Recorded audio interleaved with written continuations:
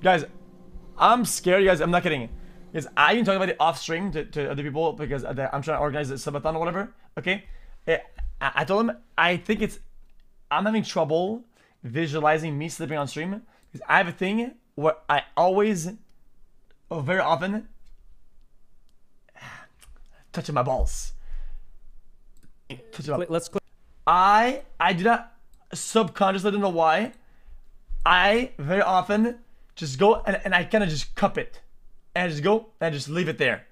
I don't know why though. I know it does that. So I'm thinking about getting a belt